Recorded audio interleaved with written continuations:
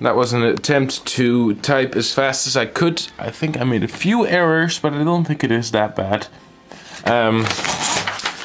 Let me just introduce you to this beautiful 1964 Speedwriter Cavalier Typewriter.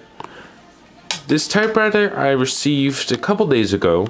I responded to a Craigslist advertisement in Vancouver, where I don't live very much near. I think it's about 50 kilometers by ferry, or no, not even 30 kilometers by ferry, because I live on an island. But my aunt lives near Vancouver. Anyway, I responded to it. This typewriter was advertised as non-working. There was a spacebar problem. I'm just quoting that from the advertisement. And it was originally meant to be sold at a garage sale, but it was never picked up. It was only $10, but people don't want broken typewriters, clearly. So I responded. She said, she informed me of the spacebar problem, which I said was fine. And then I got an email saying that she said she was in a hurry and that she didn't want any money for it. She would leave it behind her house in a black garbage bag, and she wouldn't be there for my aunt to pick it up. So my aunt went there and found the typewriter in the black garbage bag at the completely empty house. She didn't live there anymore. Apparently she moved out just a few hours before, and the typewriter was all that was left. So that was very funny for her to come across. There was a note on there saying it was for me. She took it, and then when she came to visit a couple days ago, she brought it with her. And here it is. The typewriter came with its original case, which I have here, and I have a few more things that it came with.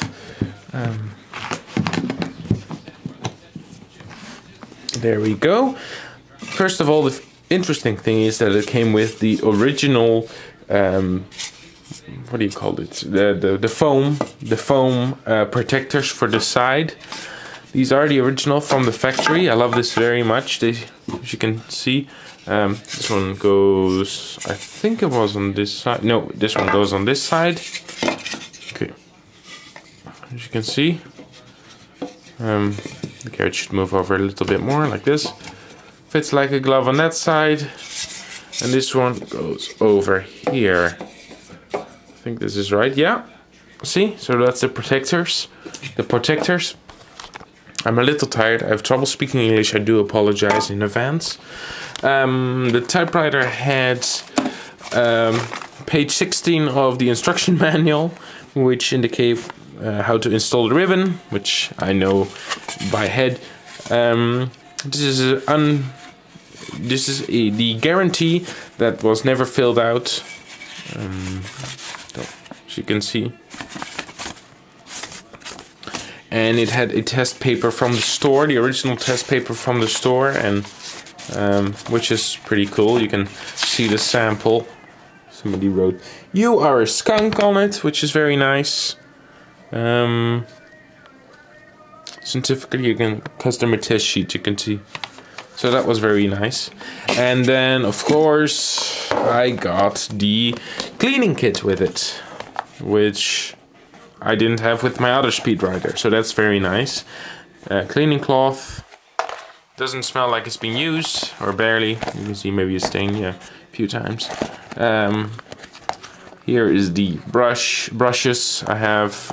There's supposed to be 3, unfortunately I only have 2 of them, but I can't complain. Very messy eraser in the box, as you can see. Oh well, at least I have it, right? And I have the key to the case, which works fine. So that was a lucky break for me, and I got the whole thing for nothing. I paid my aunt a little bit of money for the gas and the time, of course, but you know, it's the typewriter itself I got for nothing. So that was a really nice score, and I'm very happy with it. And the reason why, I'll tell you, let me just put this away. Because I want to explain a little bit. So this typewriter, the Speedwriter, is a rebrand of Console, just like Commodore and just like Norwood, and I think there's another one. These are all rebrands of Console. Console are Czechoslovakian typewriters, and they were rebranded and sold in the US and in Canada. In Canada they were called Commodores, and in the US they were called Speedwriters, and I think Norwood was Australian. Anyways, this will be called the, if it was a console, the Console 224, as with that one.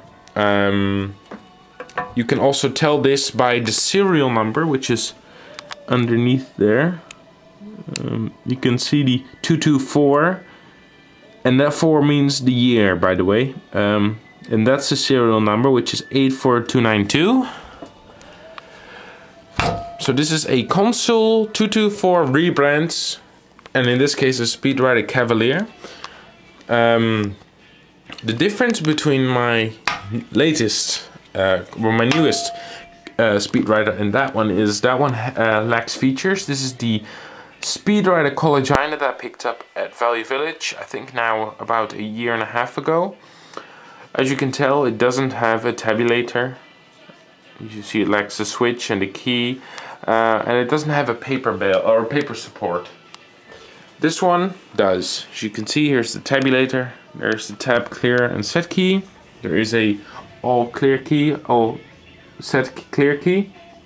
I hope I make sense, I'm having trouble speaking out here, I'm sorry. I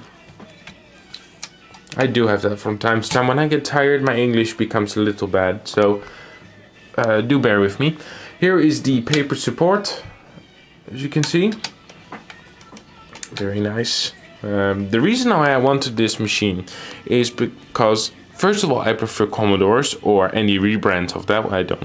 I currently live in Canada, so I think of Commodores as the brand, the main brand, but it isn't, of course. But I prefer those models, and if I can choose between those, I would prefer the older model. The newer models are nice, but they have a little bit of a wooden feel, which these machines don't have. Now the difference, you know, I think it's because these are older, and they seem to have a little bit more of a structure. This one is even older than that one. You can tell by the old style carriage return lever, which runs curved here, straight here, and then curved, while if you look at this one, it's curved all around. Now older Commodores also have this instead of that, so you can tell this one is slightly older than that one. And if we look at the serial number, that also tells me, of course. Right, now, what I was going to say is these are very nice machines, but unfortunately, because that one didn't have a tabulator key, it wasn't very logical to use this one for longer drafts and story writing, which I do with these machines. So I wanted one with a tabulator, and I happened, like I told earlier, to run across this one on Craigslist. Yeah, so when I got it, the spacebar indeed wasn't working. The drawband had broken, which I fixed, as you can tell. I fixed that. There was another problem, which was I already saw in the photograph that the Y was slightly sagging, like this. Without my finger on it, of course. I thought it was stickiness, but when I got it, it turned out that, if I take the cover off, the spring that pulls it back down, which is that one, if it lets me zoom in. Oh, I'm sorry. I should have known that happened. The one in the center screen, that one. That one was disconnected, so the key wouldn't return to its original spot, or had very much difficulty doing so. But I happened to find the original spring dangling underneath it, which was a break. So I fixed that. I fixed the drawband. Then I took off the carriage, which is literally just by releasing that lever and that lever over there, and it pops right off. No screws have to be undone. So started cleaning the machine. I discovered this machine does have a bit of rust. Seemed to be common with these Commodore or console machines. I don't have a single console, rebrand or otherwise machine that doesn't have a spot of rust. This one, however, is a little worse than the others, as you can probably tell. That's rust. It's mostly removed over there, and over here I gave it a vinegar treatment, the whole machine. So I took the body panels off, the carriage off, and everything that could be done with vinegar, so all metals. I gave a vinegar bath, which neutralizes rust, so it's still there, but it won't develop anymore. There is a little bit of rust underneath the carriage, but it seems to be all paneling and framework that has the rust, and it's really not that bad. It is only cosmetic and very little at that, so nothing to complain about. I bought this machine so I could write on it, and that's what I'm going to do with it. Okay, let's see if I can think of something else to talk about here. As I mentioned, so I said the drawband was broken. Oh yes, the shift had a problem where it would stick down slightly, like you shift it and it would come back up, but not all the way. So you would shift, and the shifted letter, the capital letter, would be aligned properly, but the letter after that, even if you just left it and then typed, would be slightly underlined, and then the shift basket would move up. So it turned out that the springs for that needed some slight adjusting, which is literally turning that screw and turning that screw to the right and tightening the spring, and that seemed to fix the problem very well.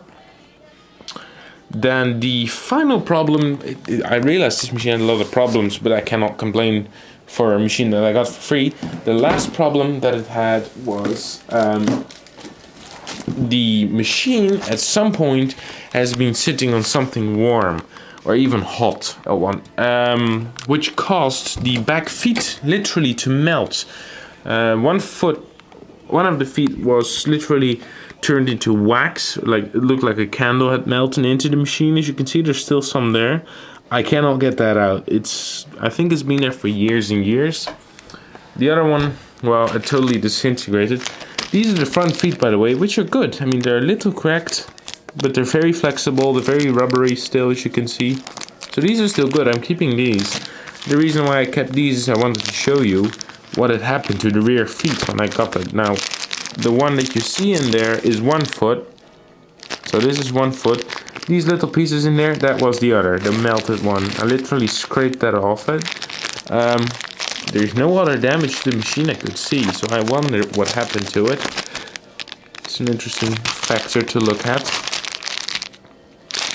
Anyways, I went to Canadian Tire, and for $4 I bought what they called rubber bumpers, which is literally 4 feet. I think they use for cabinets and chairs, something like that. But they're excellent for typewriters, as you can clearly see. They're the same height, the screws fit in perfectly, and they're very sturdy. Yeah, that was a very good score. I was very happy that worked out so well. They're very rubbery. They keep the machine on the table very well. So yeah, that was a good score. This is the underside, by the way. You can see between the keys that there's still some rust on the guide bar or the guide plate. Many different terms are used for this, but it's all done treated with vinegar, so that worked out well. Okay, the only thing that I'm still working on right now is there is a bit of a clutch system for the tabulator that's worn out, and there's a system that pushes against the plate in order for the carriage not to slam to the left when you press the tabulator. But the thing is, it's all pressed together, and that's all pressing against the bar, which makes it incredibly tight and very difficult to tab. Well, so it works when you... Okay, this is not a very good example. Sometimes when you click the tab, the carriage won't move, and you have to release the tab slightly, and then it will move over. I'm working on fixing this. It's a little bit of a nuisance now, but that's something that's progress. It's very easy to repair. I think I need some new material for that to rub against the bar in order to have it work properly, but that's something for later. Besides that, there is no rust on the inside over here. New ribbon from Staples, as you can clearly see. It's not used at all. The keys are a little bit dirty from me using it. But beside that, I've worked very hard on cleaning this machine. And I think it came up very nice. So yeah, the back plate has the Commodore franchise sticker on it, because after all it was sold in Canada, in this case Scarborough, Ontario. I don't know if I pronounced that right, but there it is. This is, again, I'm going to brag a little bit about this. These are wonderful machines, and I definitely advise them to any writer. They're a little bit forgotten about. They're overshadowed maybe by the Olympia SM9 typewriters, but these shouldn't be forgotten. These are wonderful machines to use, maybe a little bit cheaper than the Olympias, but they feel terrific and they last a very long time.